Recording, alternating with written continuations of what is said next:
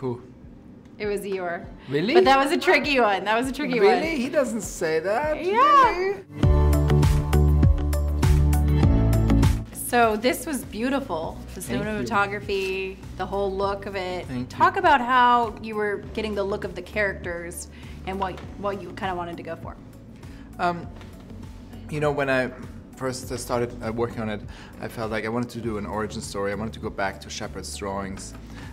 So I started to look at the early drawings and also at the early animation black and white drawings from Disney and compared them and then started with our character designer Michael Kutsche to work on the characters and form them. And I had an office basically like a studio, like with all these different fabrics, and I have Jenny Bevan, our costume designer, knit a little red sweater, tried it on Pooh. So it was definitely a process, but the key thing for me was that these animals are really well, sort of there was a wear and tear, that you felt like they were well hugged, well loved animals by Christopher Robin. And you could feel that also as an audience, like when you look at their nose or their little fur, that they were really used and they're not sort of like new off the shelf. Okay, so what do you think Christopher Robin had to learn from Pooh?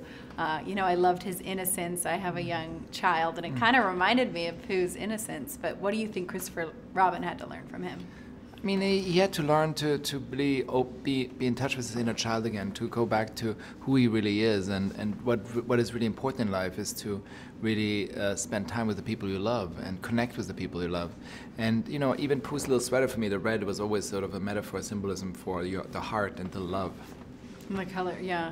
I love that, kind of the color concepts and stuff. Okay, I've got something kind of funny. I'm going to give you quotes, and you'll have to tell me if it's Eeyore, Pooh, or Tigger.